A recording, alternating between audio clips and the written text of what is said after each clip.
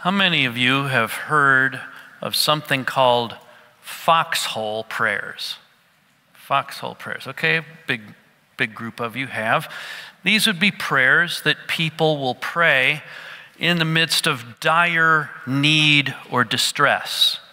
The way it became known as a foxhole prayer is that soldiers who would be dug in before an enemy that was barraging them with gunfire or artillery, they would pray in their foxhole and say, "Oh Lord, if you'll get me out of this," and you make a promise like, "I'll serve you with my whole life," or "I will, give so much money," or different kinds of things that people would promise in their foxhole, right? And some foxhole prayers turn out to be really like life-changing, the prayers that people pray. Other foxhole prayers turn out to be like after the crisis is over, they kind of forget about what they'd prayed, right? This morning, I invite you to open your Bibles to Genesis chapter 32, and we're going to see a foxhole prayer, as it were, a prayer made in desperation, out of fear, fear that leads to prayer. We are in a study in the lives of Isaac and of Jacob called The Promise of God's Goodness in a World of Deceit. And our story up to this point, if I can review it, is that God gave a promise to Abraham that he would start with him and build a family. From that family would come a nation.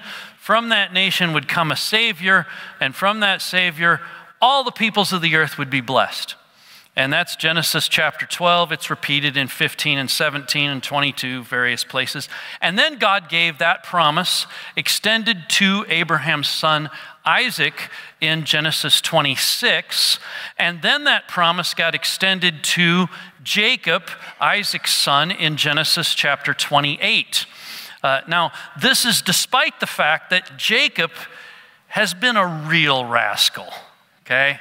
He's just, a cheater, a deceiver, in some ways, a guy that you just wouldn't want to enter into any kind of business relationship with because you think he's going to take advantage of you. He stole the birthright. He stole a blessing from his twin brother, who is older, Isaac. And as a result of that, Jacob is the inheritor of this blessing in this line of promise. And Esau is so mad, he's decided, I'm going to kill him. I'm going to kill my brother. And so Jacob hightails it 500 miles north from Beersheba to a place called Haran, where his parents had told him, go up there, don't marry a Canaanite. Instead, go up to our people and marry somebody from within our clan. And that way, this line of promise will be maintained. And so Jacob does that. He heads up 500 miles to this place where he meets up with his clan, and turns out meets a girl, only the surprise is that he's deceived and he gets her sister as a wife instead of the one he really wants. He's worked 7 years for the older sister, and then he works 7 years to get in obtaining the girl of his desire, Rachel. And so he's worked 14 years for his wives, and then he's worked 6 more years to try to get a stake of his own. Last week we looked at how Jacob has had enough of his father-in-law Laban, and he leaves Laban, and we saw that departure last week. And now Jacob, after 20 years, is re-entering this land of promise. As he does so, let's look at verses 1 through 8. We will see that good fear and bad fear motivates prayer. Good fear and bad fear. Verse 1, Jacob went on his way, and the angels of God met him. And when Jacob saw them, he said, "This is God's camp." So he called the name of that place Mahanaim. And Jacob sent messengers before him to Esau his brother in the land of Seir, the country of Edom, instructing them, "Thus you shall say to my lord Esau, thus says your servant Jacob, I have sojourned with Laban and stayed until now. I have oxen, donkeys, flocks, male servants and female servants. I have sent to tell my Lord in order that I may find favor in your sight. And the messengers returned to Jacob, saying, we came to your brother Esau, and he is coming to meet you. And there are 400 men with him. We should all go, dun, dun, dun. Then Jacob was greatly afraid and distressed. He divided the people who were with him and the flocks and herds and camels into 2 camps, thinking if Esau comes to the one camp and attacks it, then the camp that is left will escape. Good fear and bad fear motivates prayer. In verses 1 and 2, we have the good fear, right? The meeting of the angels of God, literally messengers of God. There's some mystery here in these 2 verses. Is Jacob happy about meeting these messengers of God? Is he scared? In any event, the element of surprise is certainly here. His exclamation, "This is God's camp," certainly suggests that it's a good thing in his mind. And one of the things that you'll see quite often in the Bible is the naming of a place to recall an event. And Jacob names this place Mahanaim. It means 2 camps. Okay, time to give you a little bit of a Hebrew lesson here. In English, we have singular and plural, right? But in Hebrew, there's a third one. You got singular and you got plural, but when you want to refer to 2 and only 2, you use what's called dual. And so quite often when you see the thing that ends in ayim, that's a dual thing. Mahanaim means 2 camps. And what Jacob's referring to here, I believe, is that there's a difference between God's camp and my camp. There's a difference between heaven and earth. There's a difference between God's camp and my camp. Now, this Mahanaim actually plays a fairly prominent role in the future events in the Old Testament. So, for example, when David is becoming king, Saul's son Ishbosheth is a rival to David in asserting kingship, and Ishbosheth has his capital here at Mahanaim. When David is on the run from Absalom, you remember his son Absalom who staged a coup, and so David runs away, and where does he hide? He hides at Mahanaim. This Mahanaim is a place that is a place of gathering, but also a place that can be secure. You can kind of have some protections available. You know I've got a map, right? Yeah, so we've got a couple of maps here. This is a map that describes Jacob's travels up north, where he spent the last 20 years. This shows his return, and this time, instead of going down to the west side of the land of promise, he heads over to what's called Transjordan, the east side. And the reason is going to be evident in a moment. It's because that's where Esau is, and he's decided, I'm going to meet the problem head on rather than wait for it. And so you'll see here in the ironic colors of orange and blue, go Illini, Jacob coming down from the north and Esau coming up from the south. Let's get in a little closer. And you'll see that over in Transjordan, there are a variety of canyons that make it difficult for there to be routes and passageways. It's not like here in the Midwest where we just have north, south, east, west grids, right? You have to get around these big canyon systems. And so one possible way in which Jacob got around these was to go around to the east. I actually think he went around to the west, to this place circled in orange called Mahanaim. He's avoiding the Yarmuk Canyon system, and then he enters into this Jabbok Canyon system, which is a very difficult place, but a place where he can hide and be protected while he figures out what he's going to do with his approaching brother Esau and his 400 men. Just to give you a sense of some of the area here, let me back up. That little place called Gerasa, just to the northeast of the green circled Jabbok Canyon, that place, Gerasa, is a place that later the Romans built a big city there. It was one of the cities of the Decapolis in the time of Jesus. So there's a lot of great remains there. If you ever want to visit, you'll want to go there and just see the magnificent sights there. While I was there, I got to see shepherds out in the field, and here's a shepherd just sitting there in his ubiquitous plastic armchair. Those chairs are everywhere, all over the world. You can't ever get away from them. Literally every place I've ever been has these chairs. Whoever made those has made a lot of money. Okay? And you'll see the family in the background there. So you get a kind of a sense of Jacob with his herds, right? Here's a couple of pictures of the Jabbok system. The reservoir was not there in Jacob's day. Instead, it's just a really difficult places to traverse.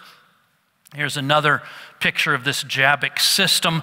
Jacob hiding away on the north side of the Jabbok in anticipation with all of his fears that Esau is going to come against him. You see, he's got the good fear of meeting the messengers of God, but now he's sending out his own messengers to find out where Esau is and to tell him the story. And we might ask at this point, we've been through this whole thing with Jacob for quite a while, quite a number of weeks now. What's Esau been doing these last 20 years, right? Isn't that a good question? What's he been doing? Well, even though he hated Jacob and wanted to kill him, that apparently did not dominate Esau's life. As a man of passion, as Esau was, it seems that being out of sight caused Esau to put his attention elsewhere. Esau was just kind of reacting emotionally to events as they happened to him, and when it wasn't in his vision, he kind of forgot about it. In fact, with the Canaanite wives that he had making life hard on Isaac and Rebekah, and having lost out on the blessing, Esau apparently took his now 3 wives over to the Transjordan. In the south of that Transjordan area, to a place called Seir. It is just here that just as Jacob had made a life for himself 500 miles north up in Haran, Esau has now made a life for himself in this area of Seir. And while Jacob must have surely been on his mind as he thought about it, the issue took a back seat to his getting on with his life. The completely unknown thing that our text is making us feel is, how is Esau going to respond to Jacob's return after 20 years of being away? Justifiably concerned, Jacob instructs his messengers to go find Esau. There apparently is some prior information that Esau is in the Transjordan, so Jacob's being very proactive here by confronting the big issue head on. He goes to the Transjordan, and he sends out messengers with a message for Esau. Here's the message. I've been with Laban until now, 20 years. It just so happened that I've accumulated a lot of stuff. This implies, Esau, I'm not after any of your stuff. I'm sending these messengers so that I might find favor in your sight. And in fact, he calls his brother Esau my Lord twice, once in verse 4 and once in verse 5. In verses 6 to 8, the messengers return to Jacob with some startling news. They say, we've met Esau, and also he's coming to meet you. And he has 400 men with him. Woo, that's going to create some scary things. Hearing that Esau is coming with 400 men is frightening. Our text describes it vividly. There in verse 7, Jacob was greatly afraid and distressed. If we were going to translate it in a very literal way, Jacob feared greatly, and it was cramped to him. Just cause every muscle in your body to cramp up. Jacob's actions then are military defensive measures at a defensible position there at the Jabbok on the north side, there at this Mahanaim. And Jacob builds two camps. And his theory is, his reasoning is, if Esau gets one, maybe the other one will be able to escape. And again, this idea of two camps appears. Only this time, instead of one being God and the other being Jacob's, Jacob has divided his own camp into two. It is just here, out of this desperation, in the good fear of meeting the messengers of God, and the bad fear of what in the world is Esau going to do to me, that Jacob goes to prayer. Prayers of desperation bring an earnestness to our encounters with God. It's prayers of desperation that bring an earnestness to our encounters with God. This is kind of the central section of this passage of Scripture, so we'll camp here for a while. Did you catch camp?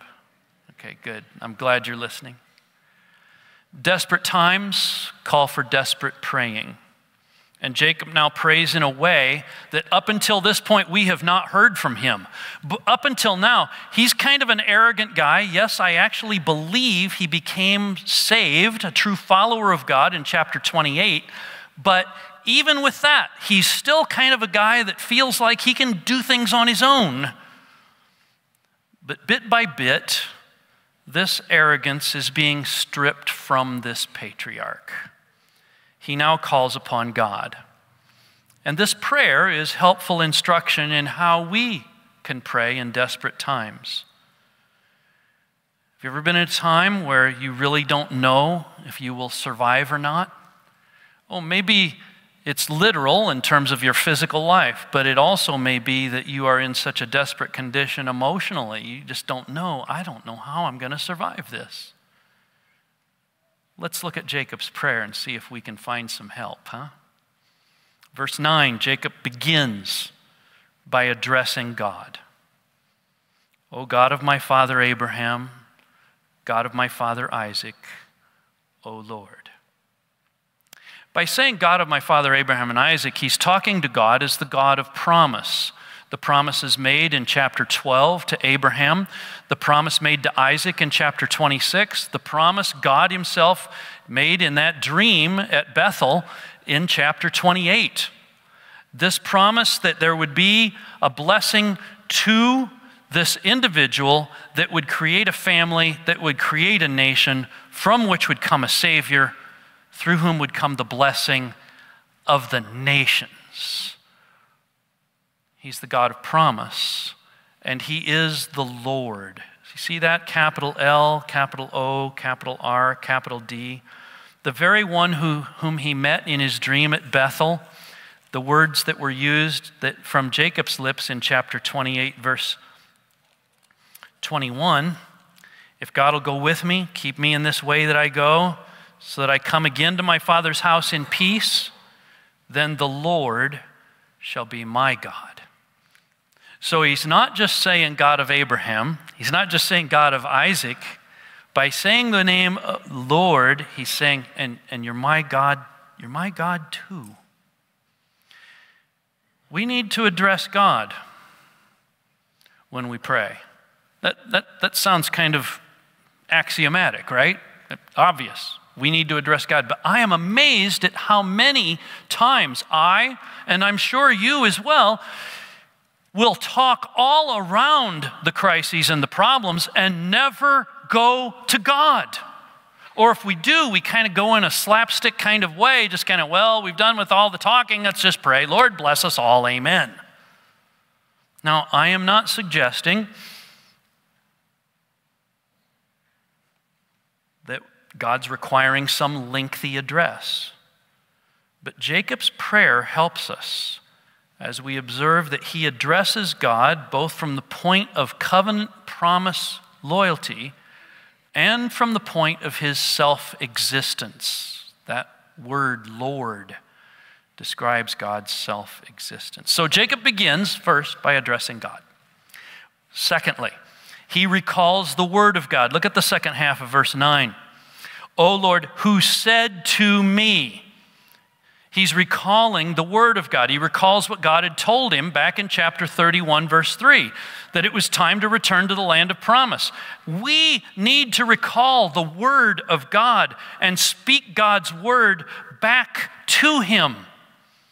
Now, God, of course, does not need the reminding, but he delights in hearing his children recite his word back to him.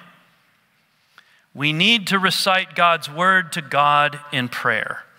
Praying the word of God is the single clearest way to pray in the will of God. It is only a people who are soaked in the word of God who will be able to bring more than a casual lifting of God's words back to him. You've been with people like that, haven't you?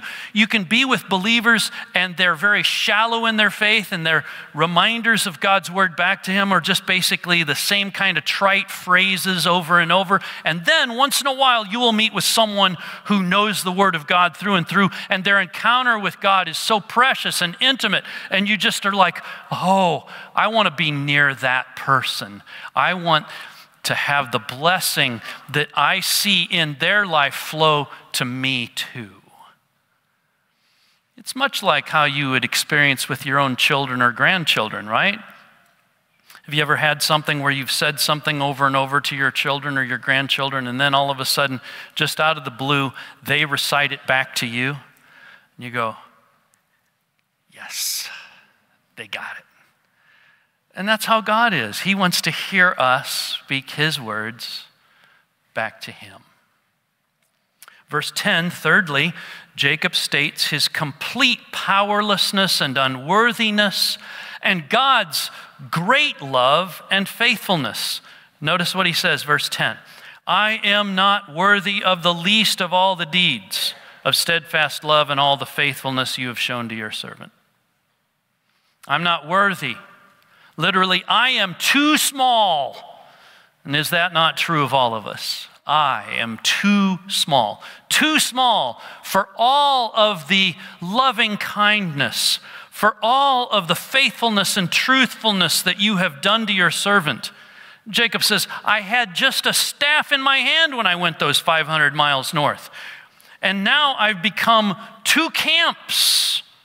He's got 4 wives, Rachel and Leah, and the 2 servant girls that he'd taken as a wife, along with 11 boys that are 7 years of age and under, along with 1 daughter, at least 1, Dinah.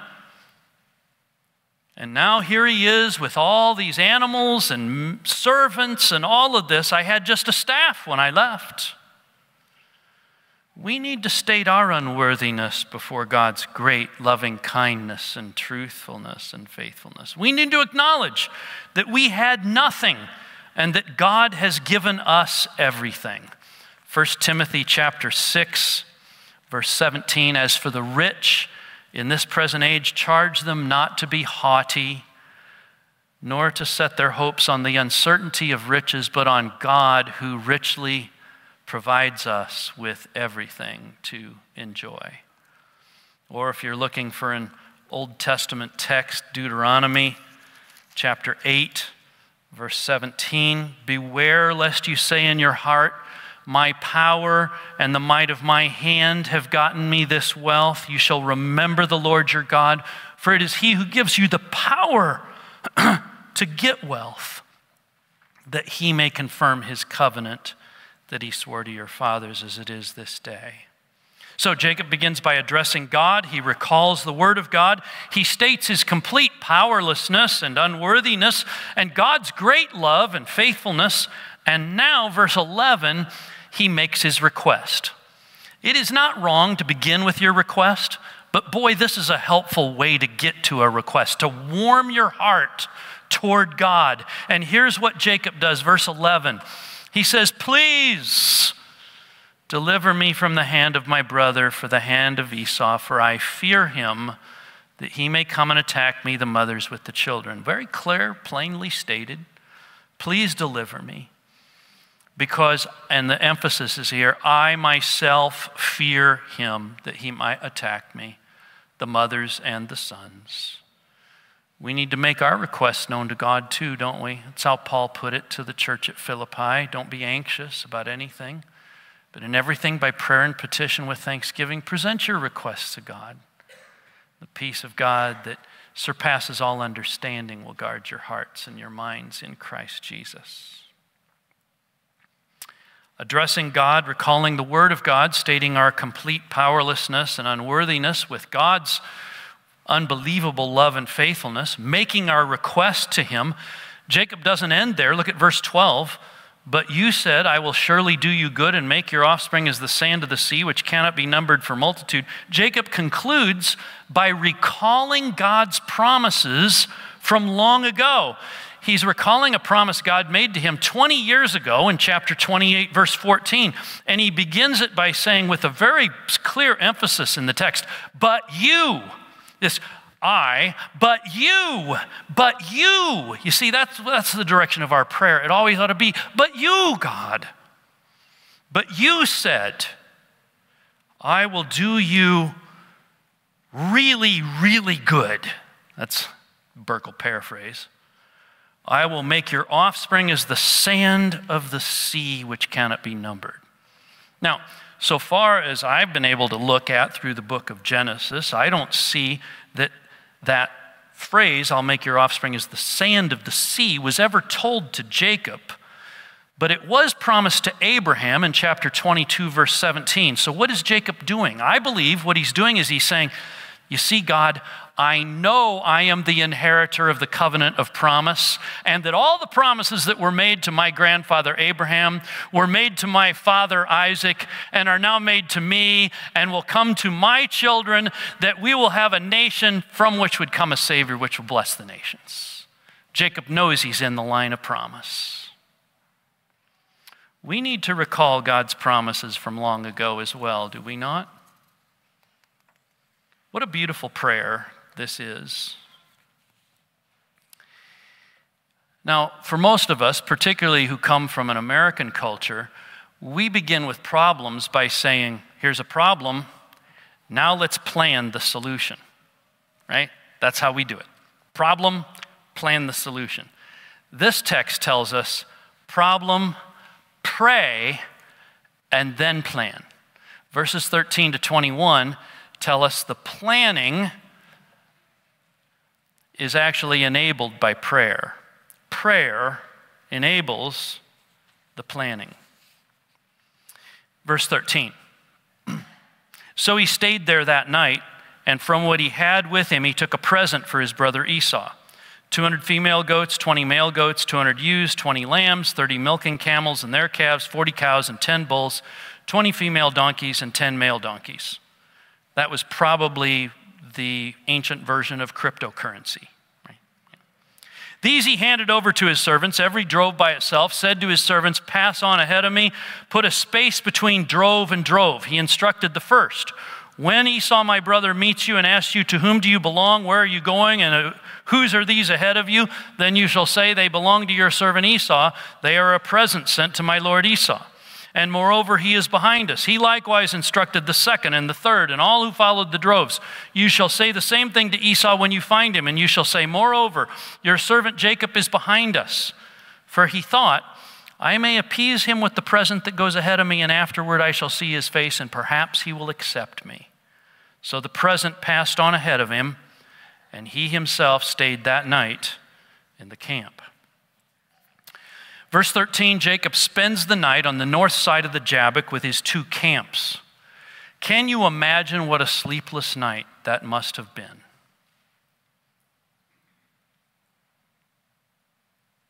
At least until we read what we're going to do, what we are going to read. Believe it or not, in 4 weeks, we're going to leave Jacob and the Jabbok for 3 Sundays while we do the missions conference, right? So you'll have to wait. But Jacob prepares gifts for Esau, trying to give Esau what he thought would appease him. He makes these groups of droves of stuff, and he keeps the droves apart. And his reasoning is that way Esau, when he attacks them, will tire of cutting through them with the sword. Verse 17, the first servant. How many of you would want to volunteer for that job? The first servant is told when Esau meets you that there's going to be a series of questions that you'll be asked. To whom do you belong? Where are you going? Who are these ahead of you? The servant is instructed in how to answer. They belong to your servant Jacob. They are a present to my lord Esau. Phrase my lord repeated 3 times here. And behold, also Jacob is behind us. And Jacob instructed the second and also the third and also who followed the droves, saying that they should say the same thing when they encounter Esau. And also you'll say, behold, your servant Jacob is behind us. The idea is that the presence of these droves will satisfy Esau and that Esau will accept them.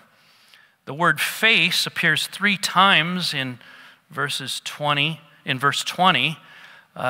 Literally, it says, Jacob, for he thought, I may appease his face with the present that goes ahead of me. Afterward I shall see his face. Perhaps he will accept my face. The idea of this personal encounter that will somehow assuage Esau's long-held anger. Jacob is determined that this here at the Jabbok is where the issue, if there is any, will be resolved between him and his brother. We are again told at the end of this section in verse 21 that Jacob spends the night on the north side of the Jabbok. It's speaking of the same night that's described in verse 13.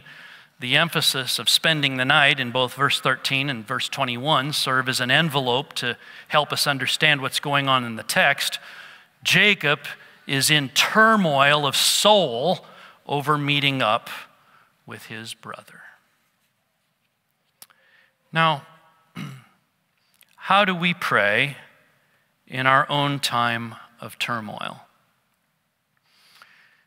Jacob's fears, good and evil, drove him to prayer. Are we as desperate for God? Or do we simply want to talk about our problems?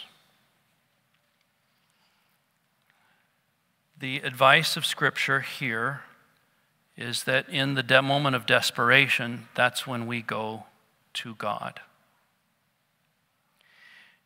The testimony of believers through the centuries has been that when we meet up with a desperate time, a horrific time, and we go to the Lord in prayer, we learn more about God and we grow in our relationship with Him in such intimacy that the testimony that you read is almost universal.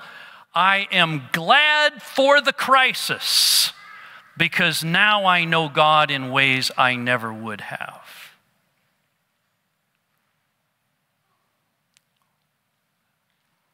To run to God in that way.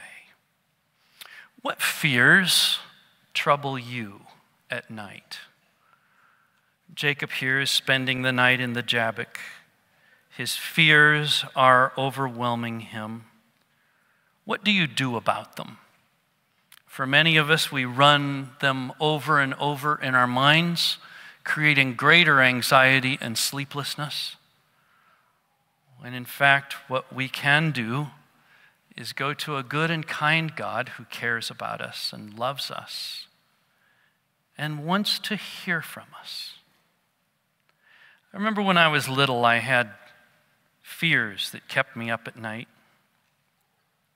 I'd go into my mom and dad's room, and it almost didn't matter. They were, I just had fears about everything. And my mom would teach me a song. It was kind of in an Irish brogue that was very helpful to me.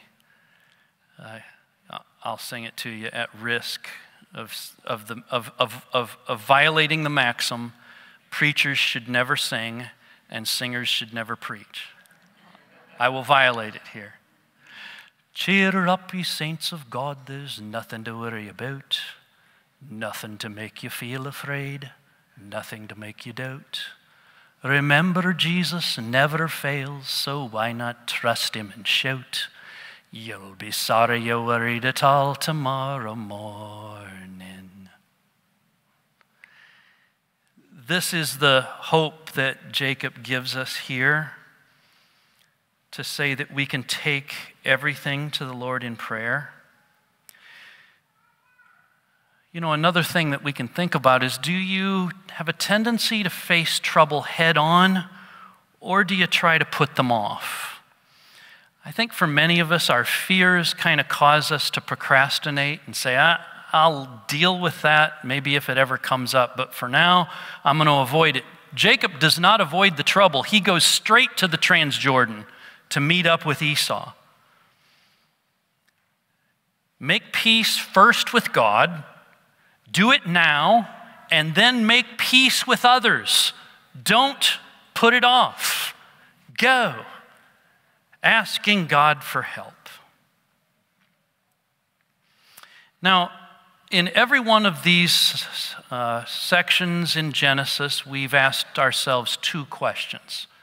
One is, how is the promise of God from a human perspective under threat?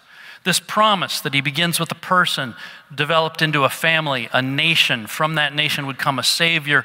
From the Savior would come the blessing of the world. How is that under threat? Well, lots of ways here. The droves could get lost. Esau could take some or all of them. He could kill some or all of them, and that's Jacob's fear, right? That Esau with his 400 men is just going to mow through the crew. Jacob could have tried to avoid the problem by going a different route and spend his time kind of dancing around trying to avoid Esau or to put it off, but he doesn't. Instead, he deals with it straight on, which creates its own threats. The promise of God is under threat, and yet God, as we shall see the next time we come into Genesis, God meets Jacob in a very powerful way. The last question that we always ask ourselves in these texts is, where do we see the gospel in this section of the Bible? Well, the first thing we need to know is that verse 1, God meets us first. Salvation is from God. And in all of our fears and turmoil, we too must talk with God. If we are to be saved, we must address God. If you want to be right with God, the first thing you got to do is address God. Not everybody else, you got to talk to Him. Recall His word of salvation. In the New Testament, that word is, whoever believes in Jesus will not perish, but have everlasting life. Recall the word of salvation. We should tell God our complete powerlessness and unworthiness. There's nothing we can do that can cause us to merit our salvation, to merit the deliverance from God. We should tell God of His unbelievable love and faithfulness. Say, God, thank you love me. Thank you that you are faithful to save all who call on you. And we should plainly ask Him to save us. Romans 10, whoever calls on the name of the Lord will be saved. Recalling His long ago promise that assures us of pardon as well. The blood of Jesus, God's Son, purifies us from how many? All sin. Now, dear friends, I believe Jacob was actually a child of God before he prays this prayer. But it's a wonderful prayer that anyone who wants to be made right with God can pray. Address God. Recall God's word. State our complete powerlessness and unworthiness and God's love and faithfulness. Ask Him to save us and recall His promises from long ago. But for those of you who do know Jesus, who have put your faith and hope in Christ and love him.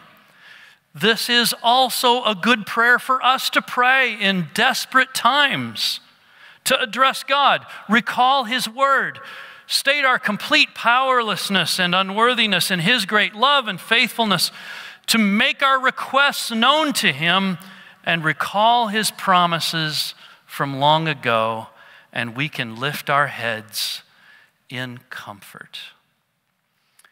In these days, whether it is your own individual crises that keep you up at night, or your fears that weigh heavily upon you, or your worries about the world in which we live. I don't know if you know, but there's an election coming up.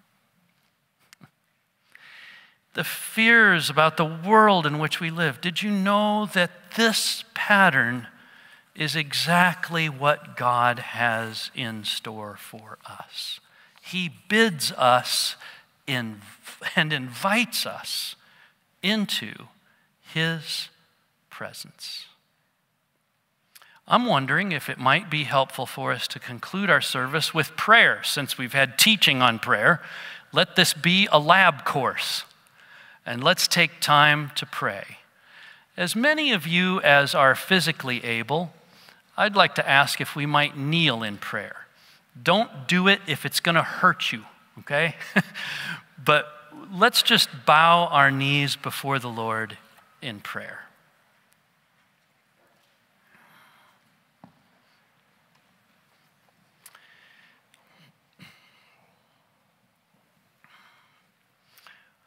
O great God, we begin by addressing you. You are the God of promise to Abraham, Isaac, and Jacob. You are the Lord, the self-existent one. We recall your word, and we recite your word back to you in prayer. Whoever calls on the name of the Lord will be saved. That you are not willing that any should perish, but that all come to repentance. That you did not send your Son into the world to condemn the world, but that the world through him might be saved. And whoever believes in Jesus will not perish, but have everlasting life. We recall that, and we state our complete powerlessness and unworthiness to be so saved.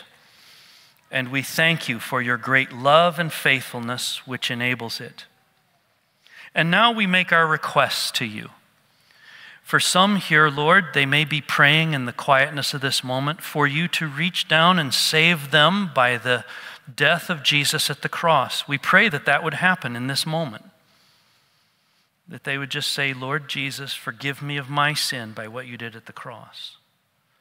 Lord, for those of us who already have put our faith in Jesus, we make our various requests to you.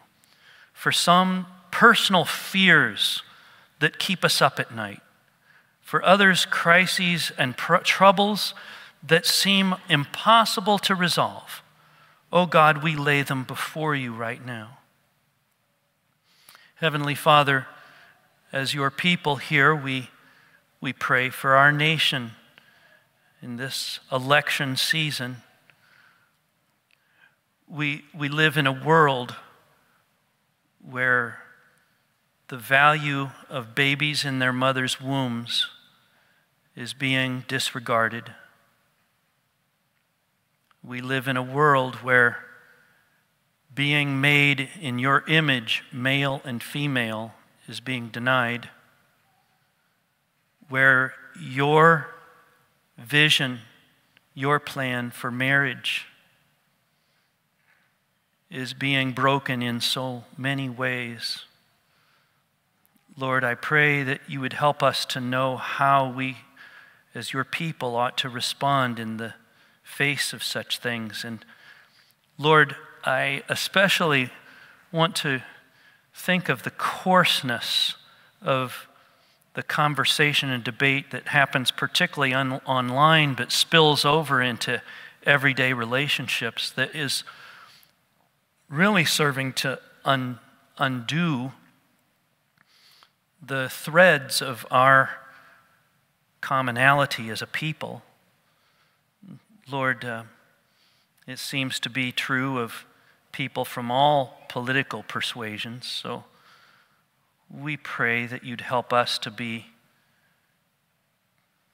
those who speak always with grace, seasoned with salt, that we may know how to answer every person.